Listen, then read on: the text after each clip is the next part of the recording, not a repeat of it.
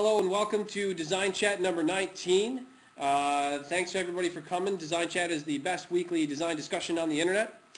Tonight we are honored to have Mr. Paul Jenkins, comic book writer and creative director on his own adventures. So welcome, Paul. Thank you very much for coming. Hey Ryan, it's a pleasure to be here. Hi everyone, how you doing? Hi everybody in the chat room.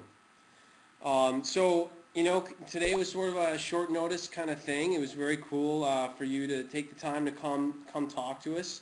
I know you got a lot of projects going on. I just read the other day that you're spending some more time at Marvel right now. Yeah, I took on a few new projects. I just completed a couple of projects for them. Most notably some Captain America material that has become really quite popular. We're getting a little bit of press on it right now. But I took on a couple of new projects that I can talk about a little bit here. Would it be this material right here? Yeah, that's it. That would be one of them, yeah. So the interesting side story to that is almost a year ago to the date, you spoke at CUSP Conference 08. Mm-hmm. Yeah. And you met somebody there. Why don't you tell us about that experience and who you met? Well, I'm always the last minute guy, I guess, because CUSP called me perhaps 6 or 7 days before the conference and asked me if I'd be willing to participate. And for anybody that doesn't know, CUSP is an amazing experience. It's really, they get a lot of forward-thinking people in together, and you get to hear some amazing people talk about some amazing concepts. Here's a link coming up here right now. And so I flew in at the last moment. I actually knew very closely one of the people who was at CUSP, who's Kirsty Hawkshaw, a musician. And I flew in, got to meet the guys, and literally it was September the 11th, which was a strange kind of situation for me, because the first guy who I've become very friendly with is a guy called Lyle Awerko, who's an amazing photographer who took one of the most important pictures, or a photograph that's described as one of the 10 most important photos of all time, which is the picture of the plane hitting the Twin Towers. And remember, again, this was September the 11th that the conference began. And then the second person on stage was a guy called Brian Anderson, who is a triple amputee who survived his horrific injuries and has become a real amazing kind of role model for a lot of people. So Brian walks on stage again on September 11th with his fake legs, and you know, obviously lots of people were crying, and Brian gave an amazing speech about how he's become a stuntman and an actor and how this has become an opportunity for him. And then I was the third person on, and I had to kind of walk on and say, well, I do comics and video games. I'm not really sure what to say. But it was a brilliant situation, and I became very, very friendly with Brian Anderson. He and I have become good friends. He's actually visited me in Atlanta. And at the time, I met two people that I was very intrigued with, and Brian was one of them. And I really wanted to put his story into the public eye in Captain America, and Captain America has become very popular over the last couple of years. For anybody that knows out there, he died over the course of the last year, and there was a big publicity push about it. So I got to write Captain America Theater of War, which is really a concept that takes Captain America and moves him all the way through American military history, and this story was set in Iraq and in the first Gulf War, and it really told the story of Brian Anderson, and it's set against his experiences in the military and his experiences with his commanding officer. So it was a tremendous privilege to meet Brian, but the catalyst for it was Brian said one of the most honest things I've ever heard when I talked to him about what happened with his experience. Brian told me that it was a positive thing, and that he felt sorry for the guy who was in his turret in his Humvee. Kenny, I remembered Kenny's name, and Kenny came back to Chicago or wherever it is he lives, and he got a job in construction, and he was about to lose his job. So whereas Brian had been given an opportunity to become a wheelchair spokesman, throw out the first pitch at the Cubs, become a Grand Marshal of the Kentucky Firework Display, Kenny had come back to a job, everyone kind of forgot about him, and he was in danger of losing his job. And if that happened, then Kenny was going to end up going back to Iraq. And so Brian genuinely said, I feel sorry for him. To hear a guy who's a triple amputee say he feels sorry for his able-bodied friend is quite a powerful experience. So as your friendship came closer, you were able to sort of work out this deal where you were to include him on this most recent issue. Tells his story. Let's get a little closer. Running with the soldiers there. And so this just came out recently, right? How recent was that? It came out about 2 weeks ago, and the thing that I was most gratified with was that Brian called me immediately. He found a copy of it. The funny thing about it is that it takes me a while to get my copies. I don't have a copy of the book yet. If anybody wants to send me one, it'd be really nice, because Marvel take forever. But basically, Brian called me, and he just was extremely complimentary, and he just said, "You nailed it." You know, he thought it was perfect. That might be a buddy of mine, Mike Delicio, if that's you. How's it going, bud? I see Mike out there, probably. There he is. There it is. There he is. It is Mike. So, you know, obviously, the terrifying thing when you write detective fiction is to have a friend of yours who works on the police force or as a detective read it and make sure that you got it right. And Brian read it and said that, you know, the marriage of his real life experience with my interpretation using Captain America, because frankly, I can't write a story that's even someone as interesting as Brian and have comic fans read it. They're not interested, but they are interested in reading Captain America, and so I can put his story into Captain America and kind of integrate it, and that's what we did, and it's proven to be quite a success. We're beginning to get a little bit of press on it, and I think that we're beginning to get a little bit of play on it, and you know, I've had a couple of inquiries about it now, so I'm very excited that Brian's story will also go out. And one last thing I should say is that USA Cares, which is, you know, a tremendous organization that helps deal with post 9/11 veterans and the problems that they face, are interested in giving a lot of those comics out and doing a bike ride across the country and actually handing those comics out as material. So I'm tremendously honored because I have a close attachment to military. That's amazing. Do you have any information about when that's going to happen? It literally came up, you know, in the last week. Brian called me and said they would like to do it, so I'm obviously excited for that to happen. I hope we hear more about that in the future, and definitely pass anything you have on to me, and I'll spread the word. Yeah. So for everybody who's here who maybe hasn't been part of DesignChat before, my name is Ryan McGovern. On Twitter, I'm Hoopajoob, H-U-P-A-J-O-O-B. And watching the chat room there, we've got DesignChat links is going to be sending links out and that sort of thing. So on Twitter, I'm Hoopajoob, and DesignChat. Also, I'm an art director from the Midwest. This is the 19th episode of DesignChat, and I'm honored to be here tonight with Paul Jenkins. What's really cool about doing this show is that I get to meet really interesting people all the time and talk about what's going on in the creative professional world. So what we're going to do is we're going to do another 45 minutes, so 40 minutes of discussion, and near the end we'll do some Q&A from the chat room with Paul. So again, thank you again to Paul for coming, and just so everybody knows, we are broadcasting from Samana Mason, which we've been doing very successfully for the last handful of weeks, and so a quick thank you to them for letting us come. And we talked already about CUSP Conference, which you spoke at last year in '08, and it's coming up again, September 16th and 17th, cuspconference.com. And they talk about the design of everything. So it's a design conference, but it's got tangents on many other worlds. It's a very interesting event. If you haven't registered already, please go to cuspconference.com. Okay, so just in case there are people here who aren't familiar with your very impressive body of work, throw some projects out there. Talk about a brief history about things that you've done.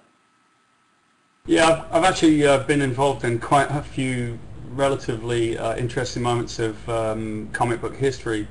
When I first came to America, I met a couple of guys who had a black and white comic book that they'd managed to sell as a TV show and as a toy.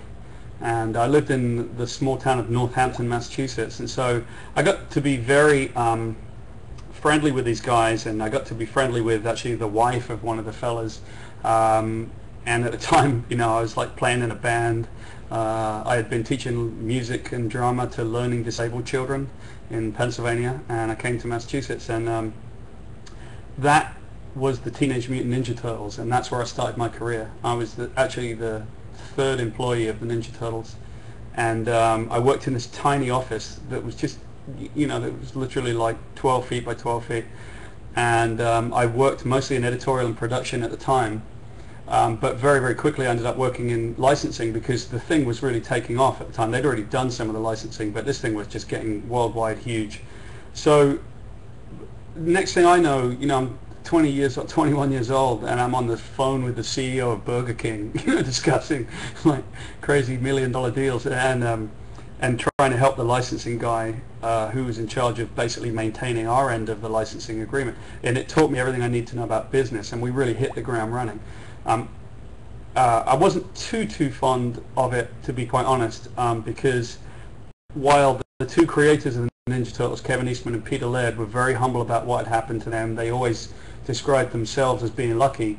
I found that a lot of the people surrounding Mirage Studios, which was the home of the Ninja Turtles, felt that the money and the prestige that came with it were like tickets for them to basically walk into any room with a large ego and basically dazzle everybody. And I wasn't too fond of that because I'm a very realistic kind of person. So I went from there to a place called Tundra Publishing, which was one of the two Ninja Turtles creators. Kevin Eastman created Tundra Publishing, and the concept was to bring to the creative community an opportunity to make comics of their own that they could exploit. Now, at the time, Marvel and DC were just massive companies, and they were selling collectible covers. That was really the way they were selling comics as collectibles, because if you bought the first issue of Spider-Man for 12 cents, it was now worth 190,000. So what they told the unsuspecting public was, buy our dollar comic and it will be worth $2 million in 5 years. Well, when you sell 7.5 million copies of a comic, it's not going to be a collectible comic. And it was like any bubble, right? It was going to burst. So I went to Tundra Publishing, and we paved the way for by helping create the Creators' Bill of Rights. We paved the way to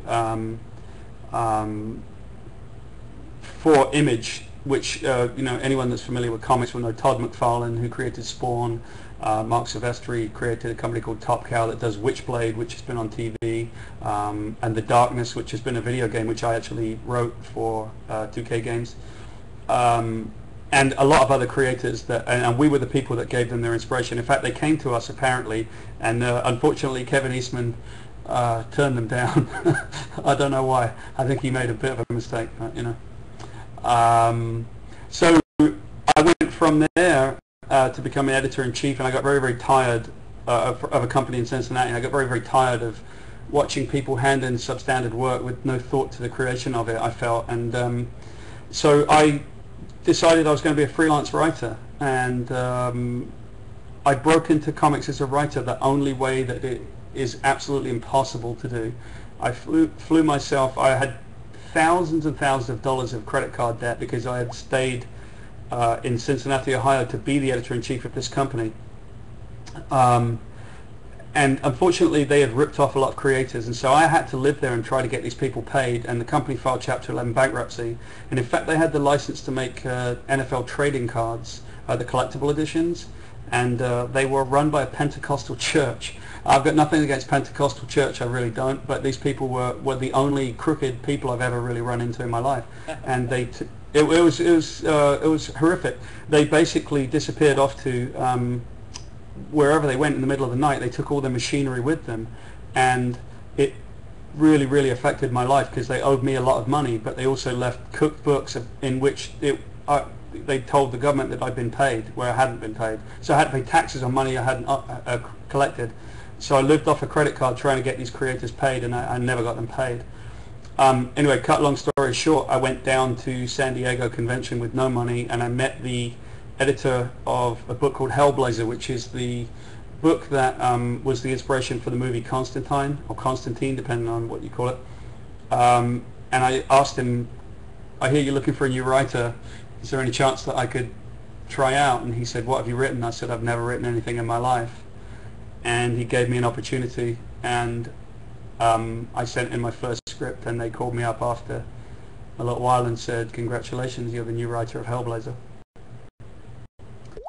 What was it that made you, what was it that made you aim for that specific magazine? We'll tell you're dropping out a little bit, by the way, Ryan. I was asking, what was it that made you aim for that specific book? And, okay. And when did you know that you wanted to write? I knew I wanted to write because I kept reading. I was an editor of a lot of comics, right? I used to see them all the time. And I knew I wanted to write because I had been Neil Gaiman's editor. I was Alan Moore's editor at Tundra.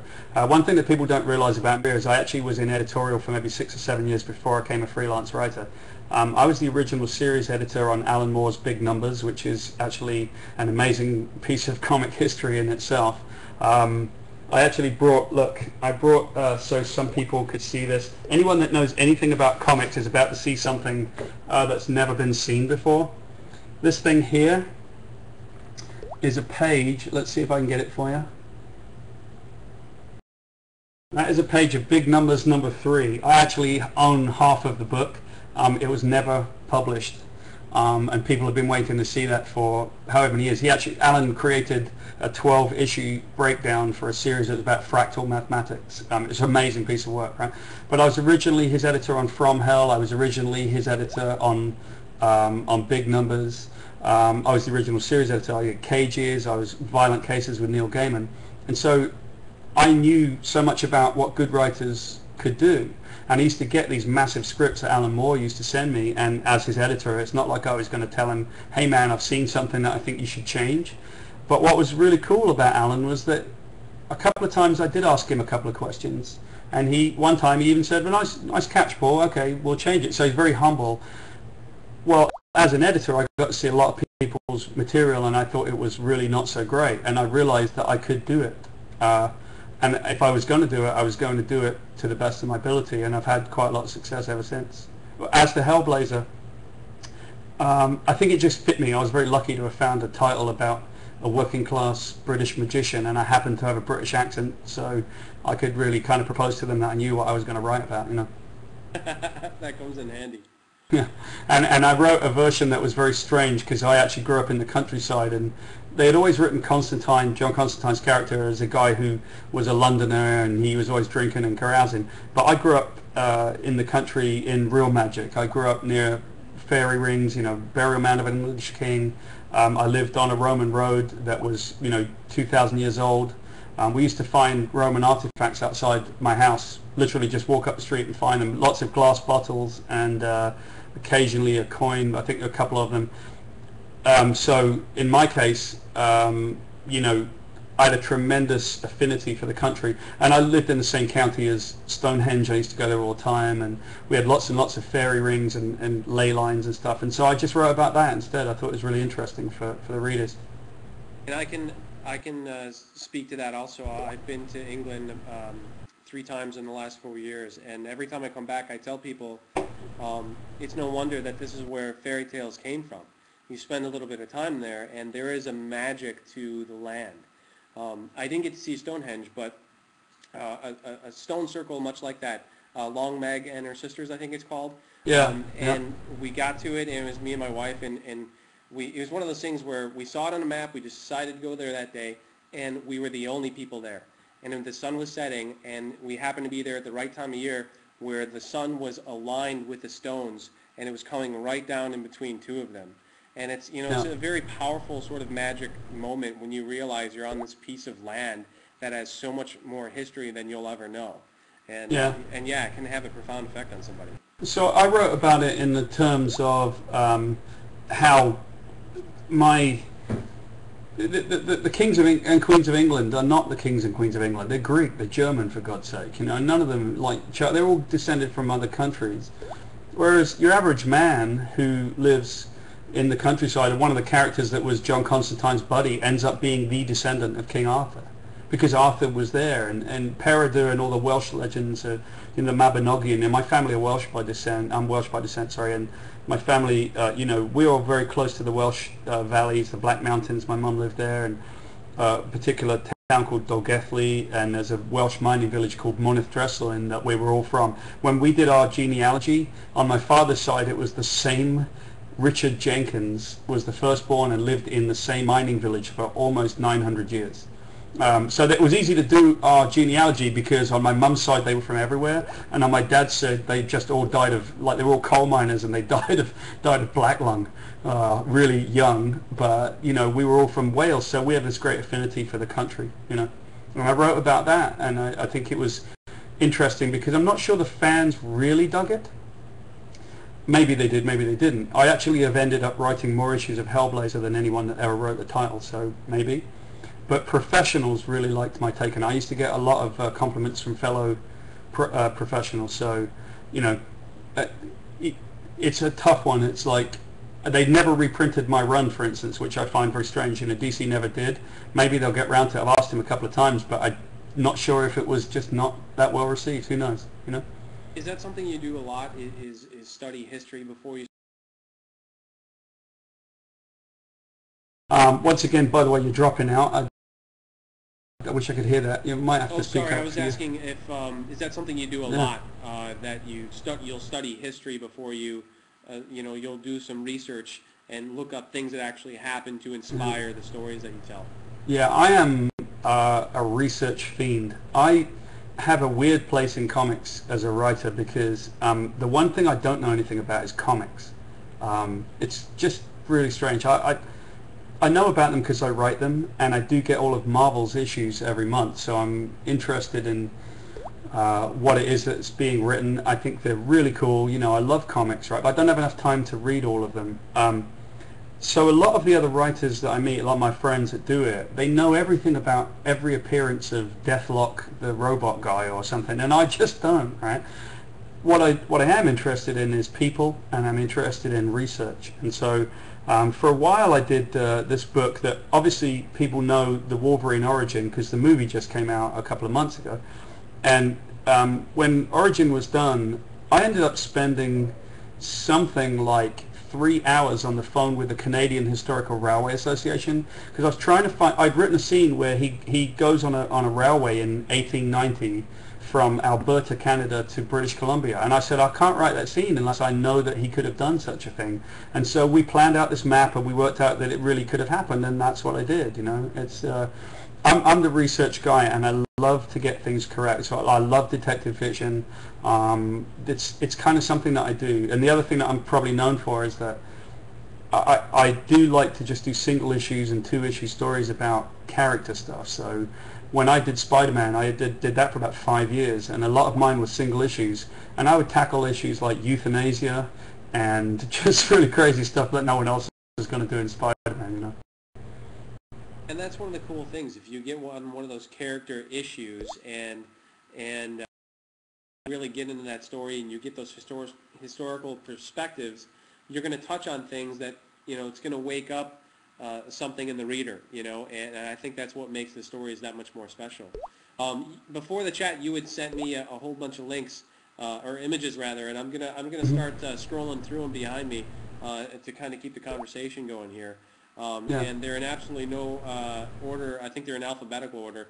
This is the guy that we were talking about earlier, Brian. I'm sorry, I'm forgetting his last name right now. Henderson.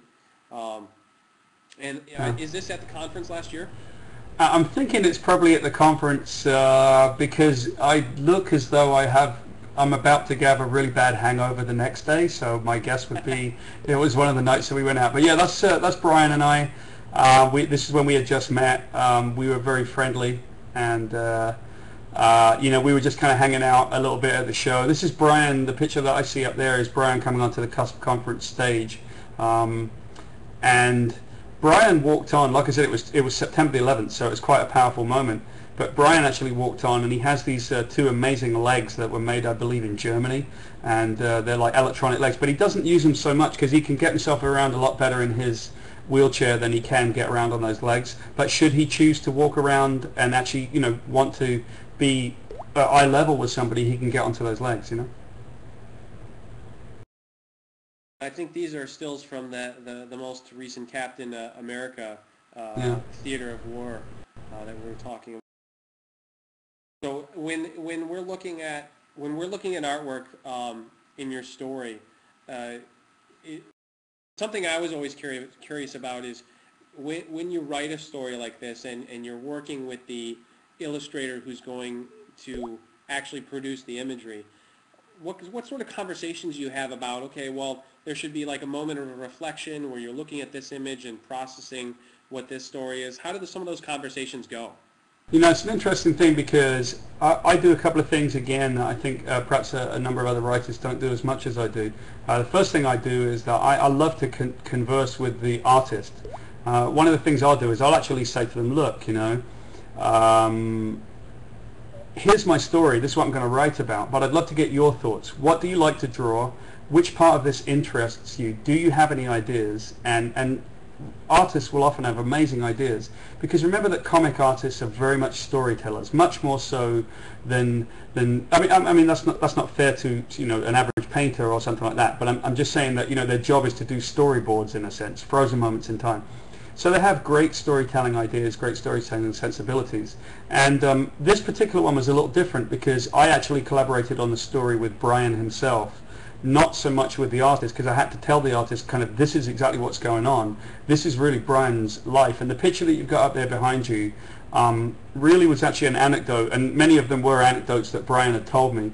This particular one is when Brian first got to Baghdad airport, and they had come across the desert, and somebody shot at him. It was the first time he'd ever been shot at, and the bullets pinged off of his window, he said, and his reaction was that he got really annoyed.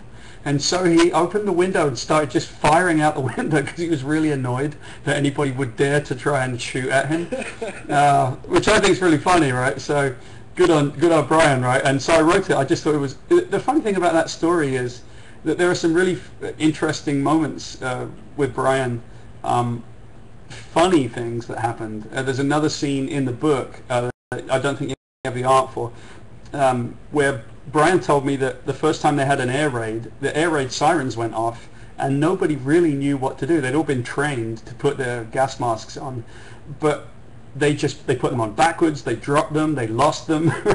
It's really funny. And so by the time the commanding officer actually came into the thing, everybody had their gas masks on backwards. This picture here is another one that, believe it or not, even though it's obviously a powerful moment, this is the moment that Brian himself actually got blown up in his Humvee. I talked to Brian and I said, which page do you want? Because I've asked the artist if he wouldn't mind giving you a copy of the page. So Brian says he wants the one where he gets blown up. which is actually really funny, yeah, it's great. It's amazing to have that moment in his life. It's absolutely changed everything he's going to do from that point, and definitely in a positive direction. To have it reflected in the comic book, I'm sure, is a very moving thing for him. Chuck was just grabbing the book here and showing the scene that you were just talking about where the air raid went off and they're panicking and they don't know what to do there. Yeah. Yeah, it's an interesting one because there were some little touches. This is fiction, right? So of course I have to add some things that tie the story together. It can't just be the story of Brian's life. It has to be a decent retelling of Brian's life. And I told this to Brian when I first started doing the story. But I have to take some creative license, because if I don't take creative license, as powerful and interesting as Brian's story is, it will fall to pieces as a comic. So I have to be able to tell it as a comic. It's a little bit like getting a film and doing a film adaptation of somebody's life. If you don't take some creative license, I think that you'll probably fall into some difficulties, So I actually, it's funny that it's kind of an affection for the page where Brian gets blown up. But I will tell you this, that it was a very difficult page to write because I know Brian and the feeling of writing a page in which I describe a guy that I know in the third person and say, look, he gets blown up to the artist, is a strange thing to write. It's not something that you come across every day, you know. Would you say that this is the most difficult challenge that you've had as a writer? That's a great question, but no, I don't think so. I mean, I think in some ways it was actually very liberating. It was a unique challenge, that's what I'll say, because I've never written about somebody that I know, their whole life story. I've not had to do things where I fictionalized somebody's account of what it was that they did. I have written about all kinds of people that I know and things that I've seen and situations. A strange story. I mean, I think perhaps the most difficult stories I've written. I remember in Wolverine Origin, I had to write a bit about a dog getting its throat cut, and I'm a huge animal lover, right? So I couldn't write the page. I couldn't. I kept telling the artist, like, I don't want to write the bit where the dog gets its throat cut. Can you just do it? So I've got a couple other images here I'm going to move on to. One I recognized earlier today. I was looking for if you had a Twitter account, which we'll post up in the room in just a second. Yeah. But it was this image that I recognized. It's from earlier as your icon, and right away it was an image that drew me in. And I was looking at this icon, and I was like, oh, you know, it's possible, you know, this could have something to do with him, but I'm not totally sure. But then you sent it to me earlier. And I think it's one of those that's going to stick in my head for a while. Can you tell us the story behind this? Well, I can tell you the story behind this. In fact, it even ties into the thing that we were talking about the story with Brian. Okay, this is a picture, and I'm not sure if people can see it clearly, but it's basically a picture of me versus the internet. And the reason is that fans are cool. Fans are really cool, right? I love the fans. They pay my wages, and I love to meet the fans at conventions. It's an interesting and strange kind of situation to be in because people come out, they're very, very complimentary, they love your work. But the fans of the internet, the people that basically write into message boards, fan is truly short for fanatic, and some of the guys get really, really bent out of shape because I've written something that's contradicted their feeling of what should have happened. I've lost count of the amount of times that people say, well, Spider-Man would never do that. And my answer is, look, Spider-Man would because he just did. I mean, I wrote that, and that's what Spider-Man did. He would do that. My favorite thing to say at conventions is that once a fan asked me my opinion on Spider-Man's favorite flavor of pizza, and I said, I don't know, and they got really upset that I did not know or I didn't have an opinion. So eventually I said, well, you know, I think his favorite flavor of pizza then is pepperoni. And the fan got so annoyed with me because he says in an issue 10 years ago that he doesn't like pepperoni pizza, and I should have known that. The fan got so annoyed, right? So here's something that just happened to me with Brian's story. I happen to be online, and I'm beginning to do a new series of online posts. I used to do a thing for newsarama.com. It was called Flogging a Dead Horse, and it was it was just basically me writing about my stupid life, like five crazy people I dated and my 10 most stupid sports injuries, and just nothing to do with comics, right? And I happened across a fan's comment on my story about Brian Anderson. The fan took issue with the fact that I wrote how long it took Brian and his guys to drive from the border at Kuwait all the way to Baghdad, and said it couldn't be that way. No way could it be that way. It would take you much longer to drive. Oh, no, sorry, it wouldn't take you as long to drive directly from Kuwait to the border. And I'm like, look, man, you know, Brian was there. He's the guy who told me how long it took. How could you get upset with me and argue with me that I was wrong in my research, and I clearly don't know what kind of story I'm talking about? And that's my thing about me versus the internet. I truly adore like doing what I do for a living. I love the fans, but sometimes that kind of thing gets me down because you know, I'm being criticized for stuff that I don't even. There's no defense against it, right? The guy criticized. I was going to say the guy criticized. The guy criticizing me is Love Monkey number 69, right? I'm Paul Jenkins, so they can say whatever they want, and I have to maintain kind of professional, respectful decorum, you know. What do you think it is about comic books that people take them to heart? You know, it's an entertainment form, you know. It's do you think it's because of the characters that they feel they've built a relationship with those characters, and they also know them so well, that they sort of make it parts of their lives? Because it doesn't really seem like with other forms of entertainment that people get so personal about it. She loved Monkey Number 9 has just posted. I'm really sorry about that. Yeah. But, I think it's two things. A lot of fans feel as though I'm one of their best friends. I know that that has been something that's happened to me a lot. You know, fans see my work. If I'm working a lot in comics, they'll see my work every month. They'll read 3 or 4 stories, so they know me. Because you know, they get to see what I think about the world. Um, but I'll also say that they feel a tremendous ownership of the characters, and the dynamic has changed in the last 10 years because of the internet. They're very, very close to the creators now. They get to be able to talk to us directly, and so you get the best and the worst of that. It's nice for them to be able to, in fact, I have no problem with people criticizing my work, saying I didn't really get it, I didn't like it, it wasn't my favorite book. I'm also, though, in the firing line like any other creator. If you're online and connected to the fans, some of them would love to do the job that I do, and so because of that, they will try to get a reaction from me, because at that point it makes them feel as though they have something to do with a character. They don't, but they feel like they do, you know? It's a complicated dynamic that I'm only just understanding.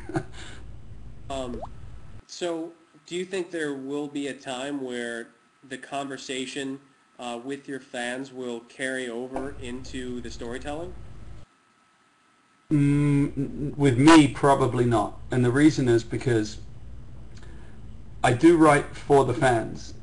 I write about myself for the fans. Or I write about the things that I see or know, and I write it for the fans. But in that relationship that you described, that means I'm writing about the fans and the things that they want. That just is never going to work. It's a recipe for disaster. And it could get confusing. Comics are confusing enough, you know? Right, yeah. Let's keep that part out of it. Yeah. Let me back out of this one real quick. There were some other really cool ones that you were sending along. Okay, Spider-Man with Conan O'Brien. I got to know the story behind this. This is some amazing imagery, but there's nothing in the chat bubbles. No, it's from a book I did called Mythos, and Mythos was basically they asked me to take the 5 or 6 of the original characters that have been portrayed in movies and find a way to take the original, usually a Stan Lee origin, and mix it with the movie version so that people could get an accessible origin of the comics. And within that job I had to create my own voice for it too.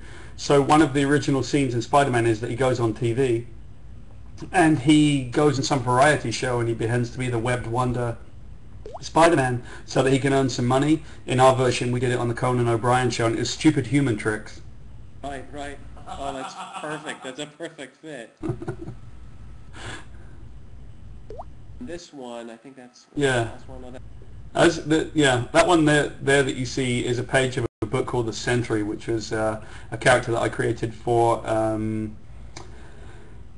Marvel. It's something that I'm very proud of because, you know, there have not been so many characters created for Marvel in the last, say, 25 years that have really sustained. You know, you can look at Venom, the Spider-Man character, and you can look at the Sentry, and a couple of others, and they really haven't lasted. You know, they kind of come and they go.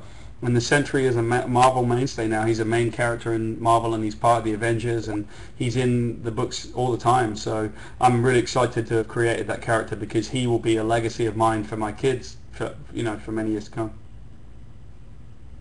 It seems like we're in sort of like a Renaissance period right now, where all these comic book heroes are making their way to the silver screen and getting much more exposure to these characters that you know, otherwise wouldn't have had this exposure except for just the comic book world. Is that an interaction that you're enjoying in this period? You know, because you've been part of this world. You know, we were talking about Teenage Mutant Ninja Turtles, and that's, you know, they sort of started that. You know, they had their movie, and then there was sort of a dead time. But now it's like every other movie that comes out has to do with one of these characters. Is this a period that you're liking, or is it? Do you think it's affecting the comic book world in a negative way? I I think it's probably affecting the comic book world actually in a strange and negative way. It's a weird dynamic because much of what I know the main writers on the main ongoing series have to deal with is the requests that come in from Marvel West. So they're trying to find a way to ride the line to reflect what's happening in the films, and that makes a lot of business sense. But I don't know if it makes as much sense to the fans of comics. You know, they would love to be able to keep their characters intact within the comic world.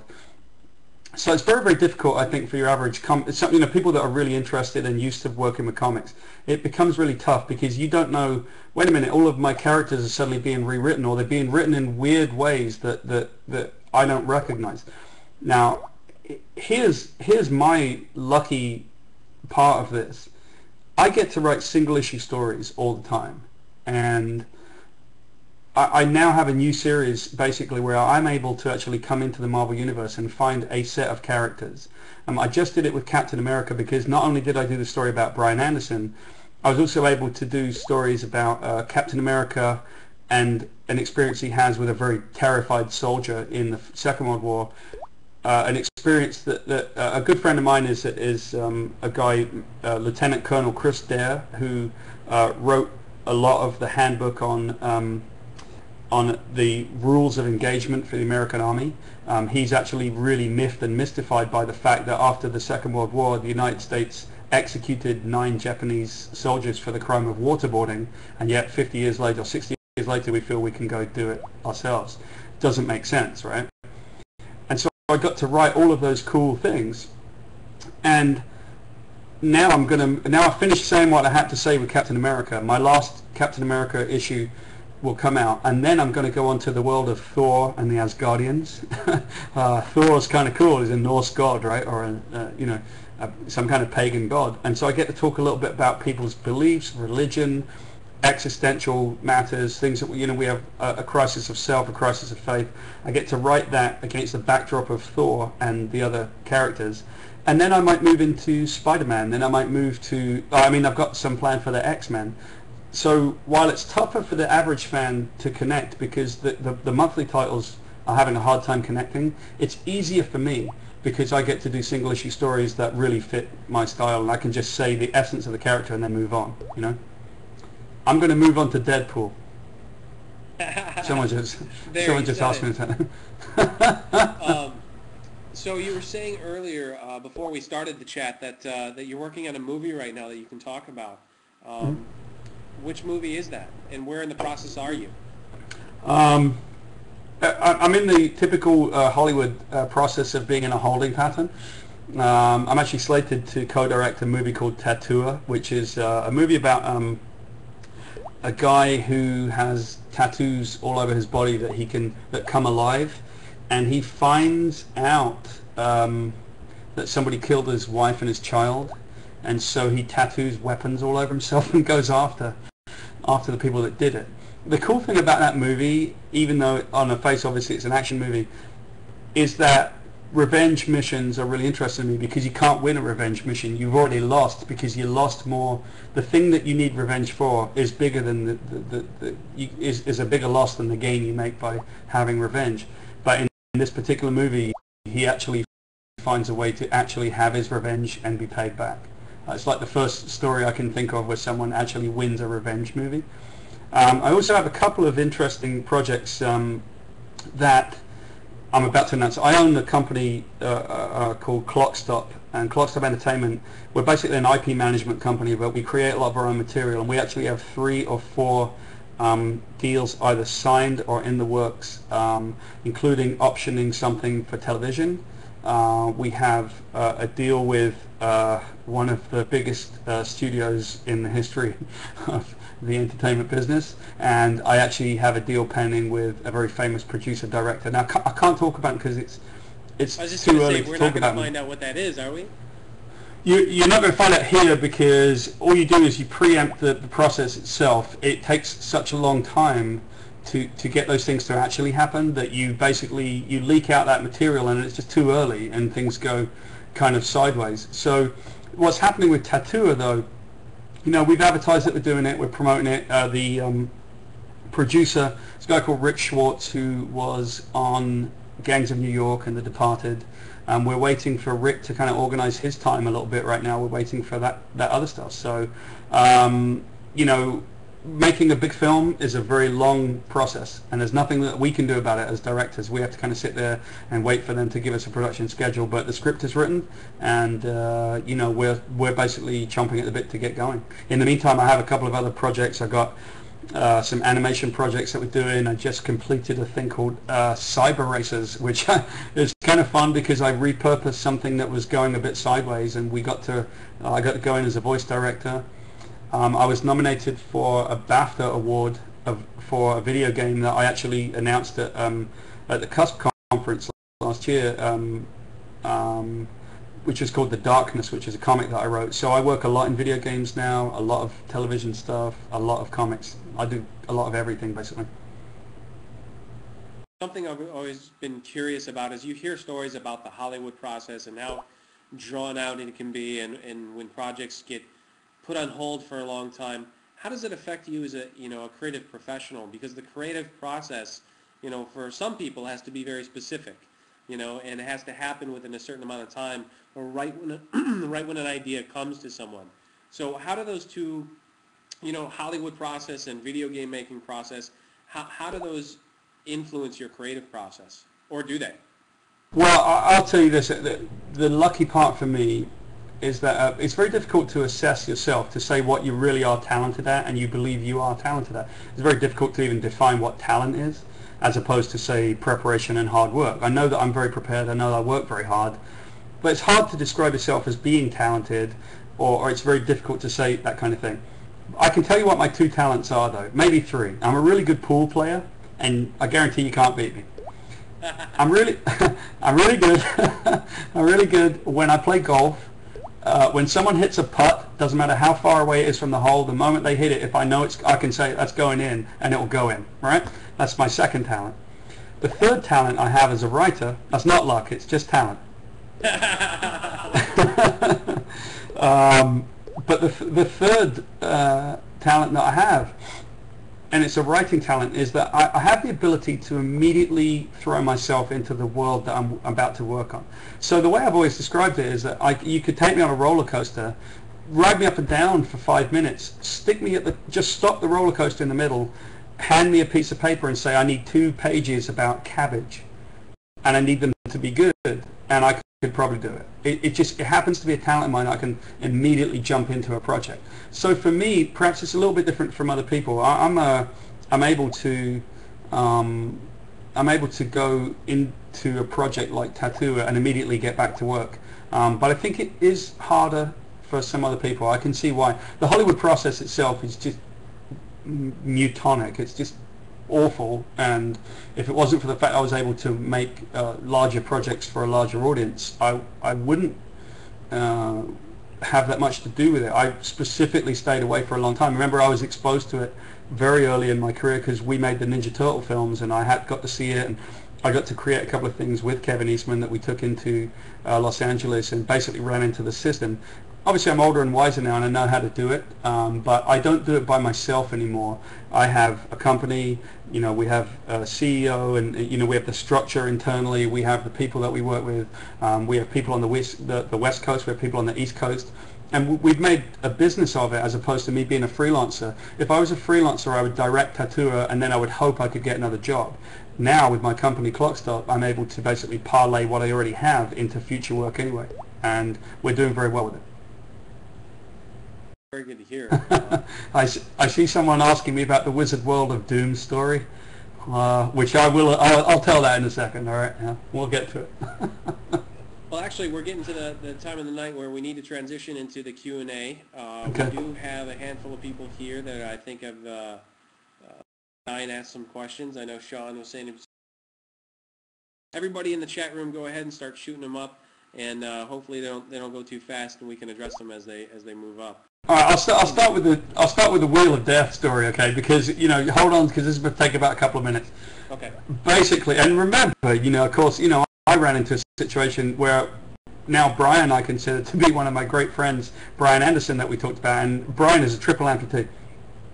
I worked on, that's actually a picture of one of his buddies. That's Kenny, the guy who was in the turret, I believe. That's Kenny Olsen, I'm not sure. And the other guy on it was Mike Waite, who was also in the Humvee. Anyway, so the Wizard company has this thing where they spin a wheel, and apparently you're supposed to come up and say, here's my category. So you may say as a fan, my category should be The Simpsons. And as the guest question asker, I say, well, tell me what's the name of the storekeeper, and then they say Apu, and they get given a prize. So I did this for a little while, and I don't know anything about comics, so of course they won a prize every time, and I think Wizard were really getting upset with me because I was just giving away prizes. And but one of them asked me about German fighting ships of the Second World War, and I know something about that. I think he thought he was being clever, but so I asked him a question about the Tirpitz, and the only ship he knew was the Bismarck, so he answers it wrong. And apparently at that point they're supposed to do a physical challenge, so you give them 5-star jumps or something like that, and then they get a chance to spin the wheel. So I said to the guy, well, why don't you walk to the next booth on your hands? And unfortunately the guy was missing one arm, so it was this horrific moment where the fan, everybody just went silent, like, oh no. As if this could get any worse, this story actually did get worse. I then went to the Atlanta Dragon Con, and I was telling Bill Sienkiewicz, who's a noted artist, about this horrible experience I'd had. And he said, you know, you need to, it's bad karma, man, you need to reconnect with the fans. Go over the other side of the table, just wander around and find a fan and be nice to them. I said, okay, fine. So I wandered around, and Dragon Con's kind of crazy, and I found a fan standing next to one of those like Halloween booths where you get like vampire teeth and crazy Austin Powers teeth and googly eyes. And this lady was wearing Austin Powers teeth, so I walked up to her and I said, hey, nice teeth. And the problem was they were her teeth. And so I just screamed. I didn't even have the sense to do anything about it. So you know. And you just walked away from it. Sean, you're right. It was strike 2, and there actually is a strike 3. I finally came back to Wizard World a couple of years ago. They brought the wheel back. I walked up and I said, let me be the guest spinner again. They said, no, do it. And I said, oh, come on, what could happen? Everybody's got their arms this year, right? And the guy literally spinning the wheel had one arm. How does that happen? How does that happen? Because I'm Paul Jenkins, and this is what I do.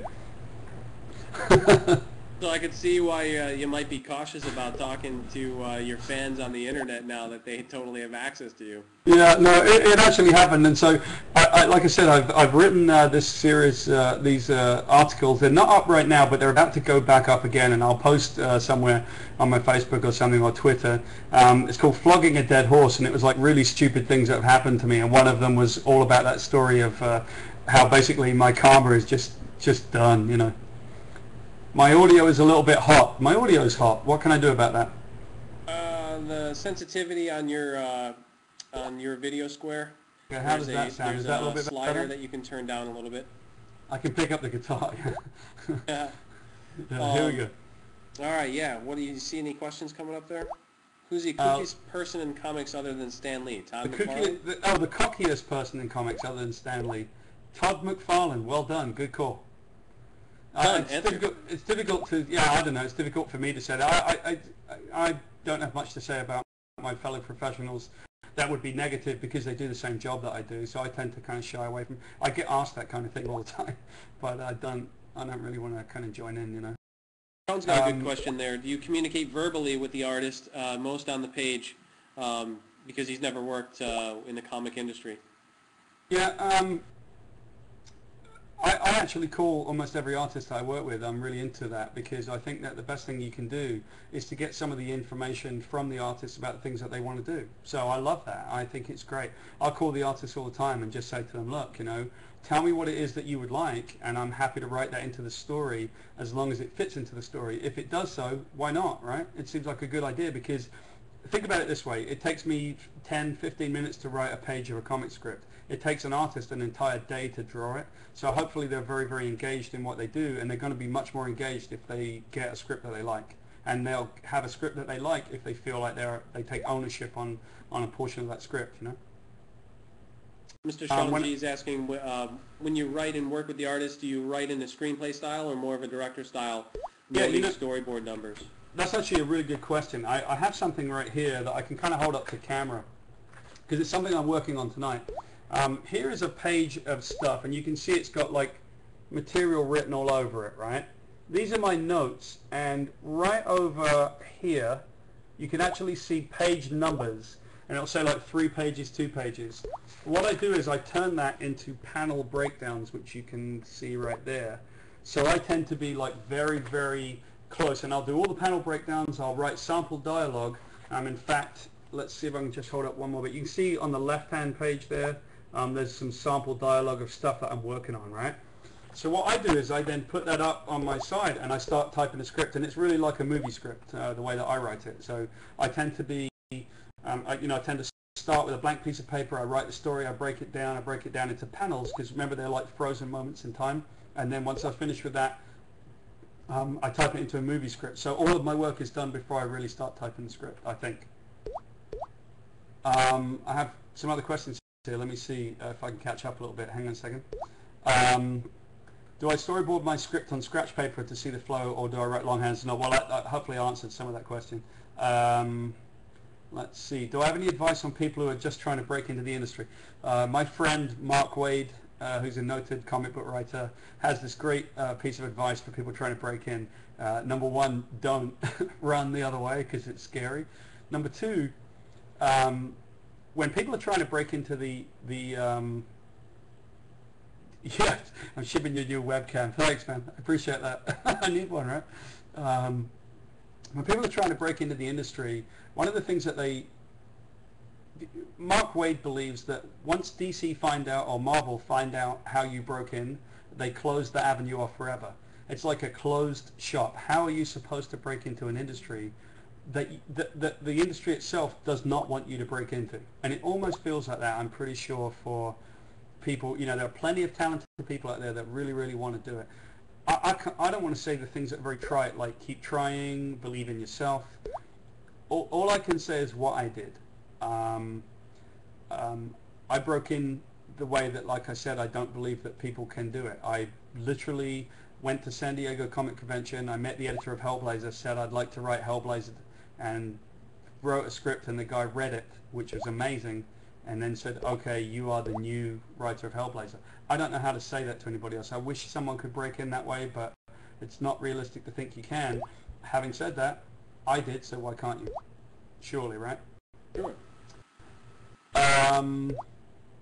Hold on, I'm finding some more questions here. Let's see.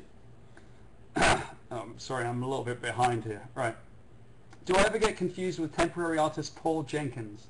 Is he a pain in my internet? Yes, because he has pauljenkins.com or something. I need that guy. We've written to that guy like 10 times saying, dude, is there any chance that you could let me have it, because we're doing like loads of really good things? And that guy like never responds. I think he's just really pissed off with me at this point. He's sick of the emails, I'm sure. Yeah, because I think he just gets kind of pissed off that people, like there's some guy that writes comics and this guy's like a fine artist, you know. If you were to pick up any other URL, what would it be? I'm not sure. It's like, I can tell you what I want on my gravestone.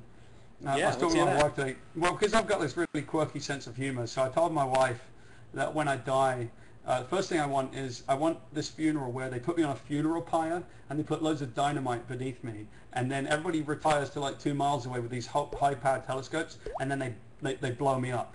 So I just disappear into pieces. And then my gravestone will have a little hand that waves like this, and it'll just wave at everybody. And then and on it will say, here lies Paul Jenkins. He ate when hungry and he slept when he was sleepy. And love it. Yeah, that's epic. I love it. Dear. Okay, so other questions. Sorry, I missed it. How did I feel Comic-Con San Diego was this year? San Diego, for people who don't know, San Diego is like crazy. It's a wonderful experience, and it is just amazing. But as a good, my buddy Mike's writing that question because the fan energy was really different this year, and everybody who normally goes to San Diego knows that this year was very different, and we couldn't work out why for the longest time. by way of explanation, Saturday at San Diego Convention is usually just an incredible time. It's like crazy. You can't get through the convention. There's people just barging and screaming. Well, we went into the floor on Saturday this year, and there was nobody there, and we just couldn't believe it. What's happening here? What's happening is that San Diego Comic-Con is being appropriated by the movie industry. It's becoming, yeah, it was sold out, but it's becoming like a movie festival. So it was a great thing, but what we realized, why was it so quiet on the main comic book floor, or the floor that we were at least for the first part of Saturday? Because the Twilight panel was right down the other end of the building, and so many people had basically decided they were going to line up there for 2 days. By the way, I don't agree that the movie industry is killing the comics. I actually think it's a little bit different, to be quite honest. In fact, I would imagine that the movie industry is actually helping the comic industry. Yeah, it's the other way around. It did not hurt us that Saturday felt quiet on the floor. It just was strange. It wasn't a bad thing.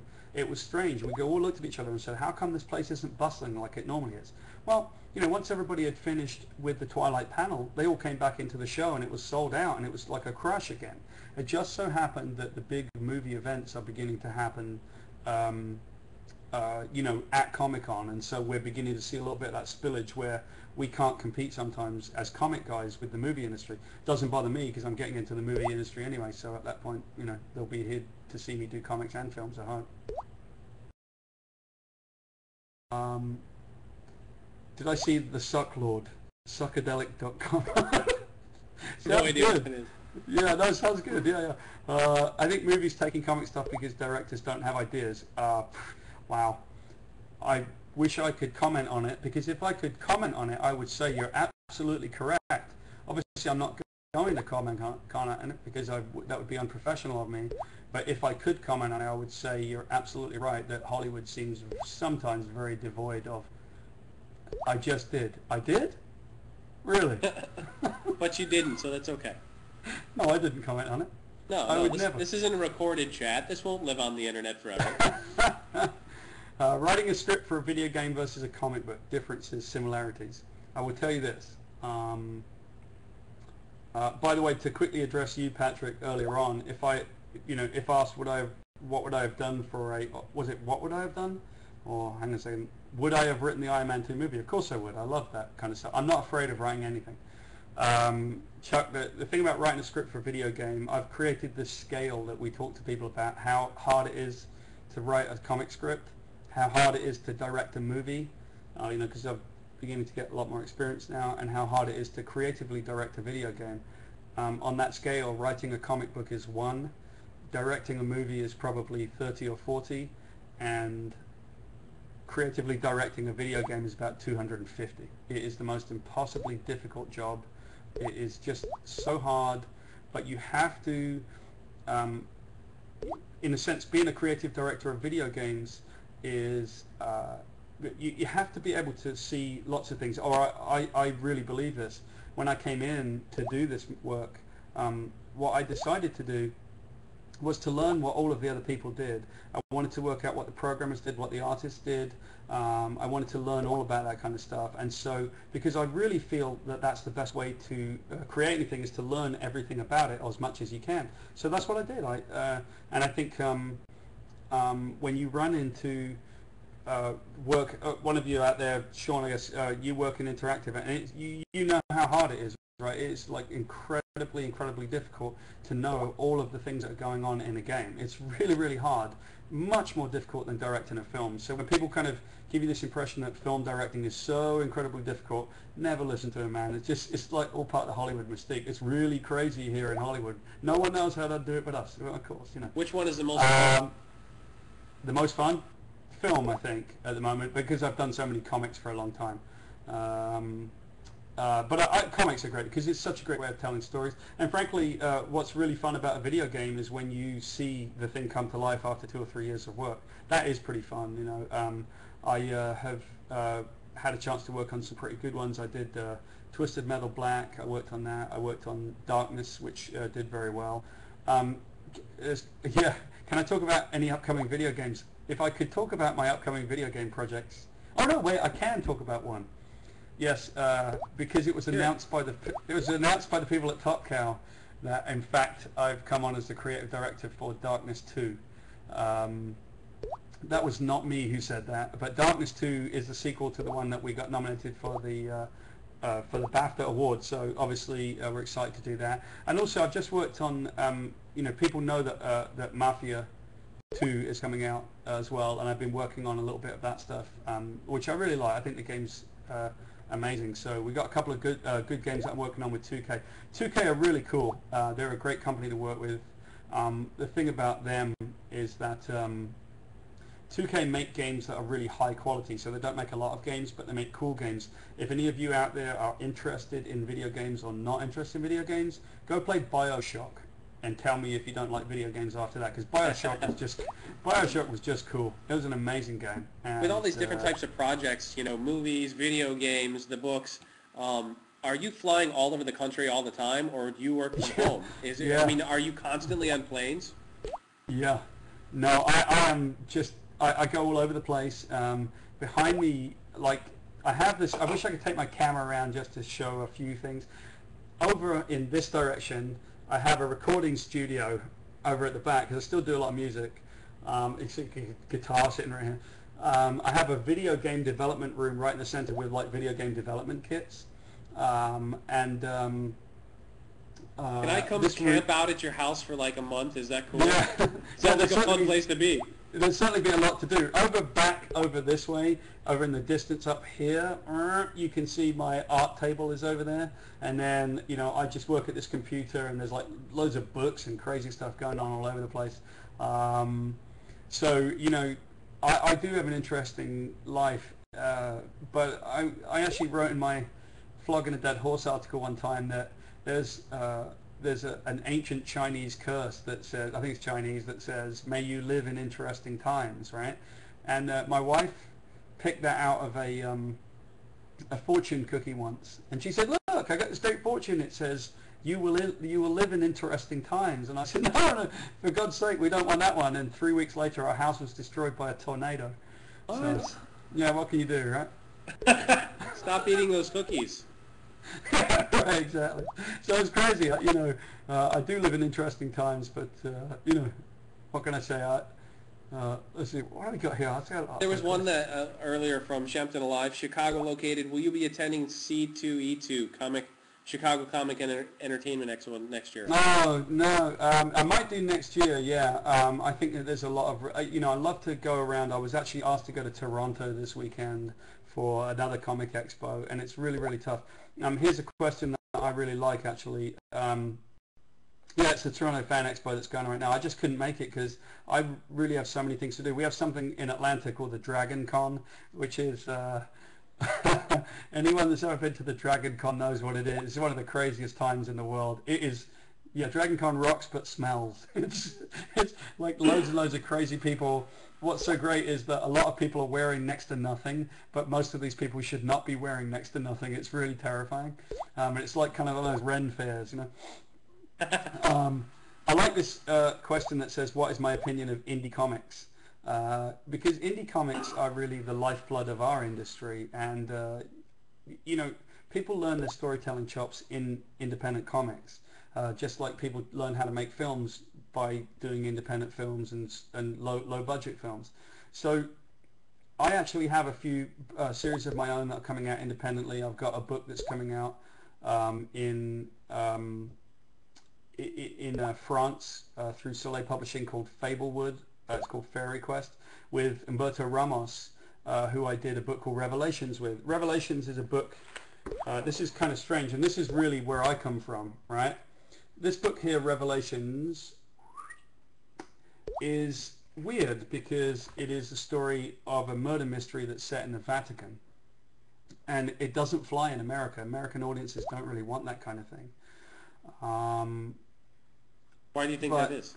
Well, because American audiences are conditioned to superheroes, and they really want interesting stories that have, am I surrounded by conversation-related prop? Yeah, I've just got stuff all over my desk everywhere. You know, I was kind of like, I did pull this one out because I figured that people would want to see what Origin was, but yeah, I've got like conversation. I'm surrounded, like, Brilliant.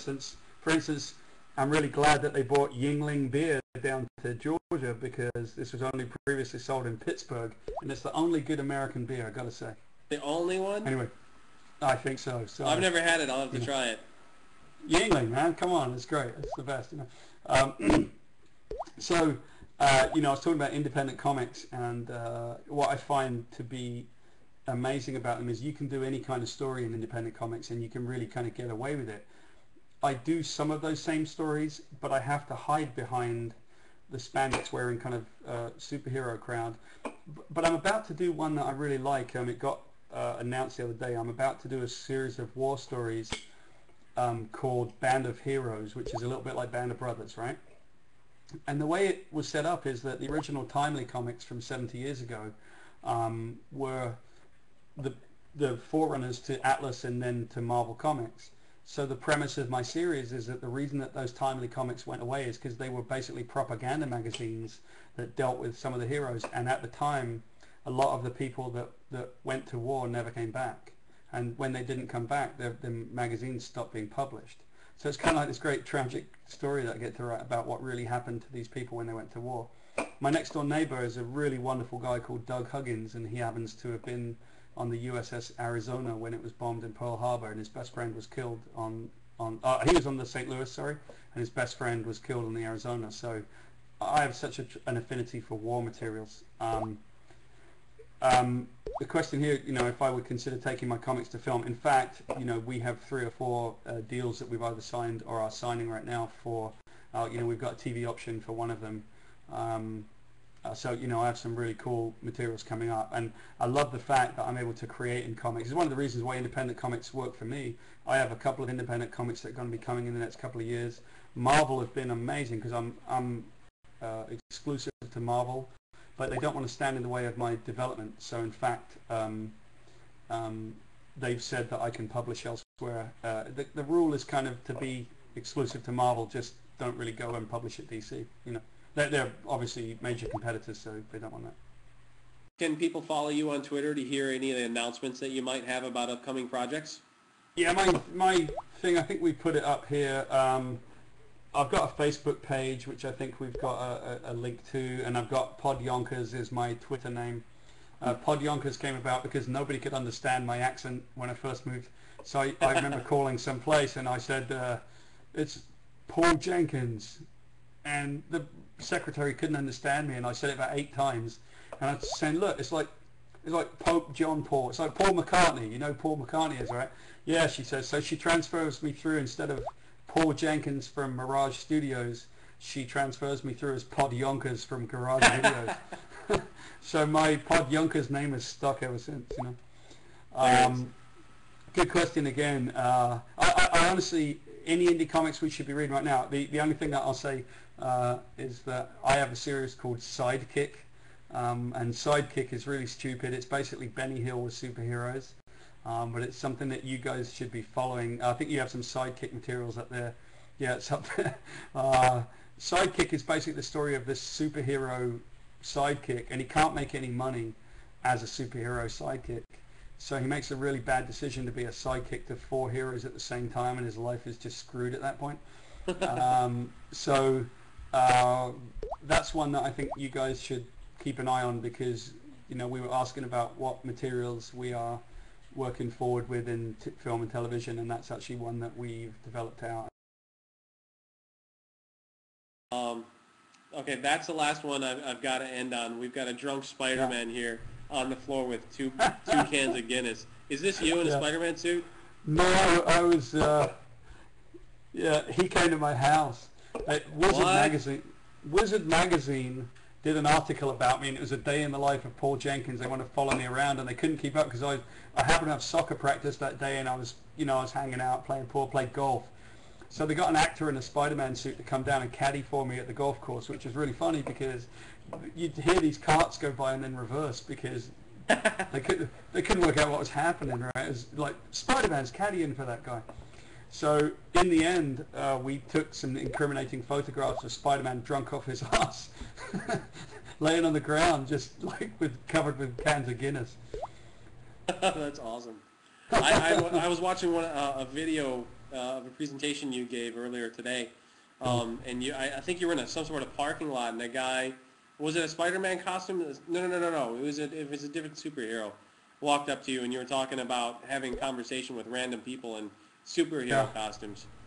Yeah, no, it happens to me all the time. It's one of the funniest things when you're doing a signing and someone comes up dressed as a character that you created, and they know more about the character than you do. That scares me, but it also is exhilarating, you know, because it's very gratifying to create something that affects somebody. You know.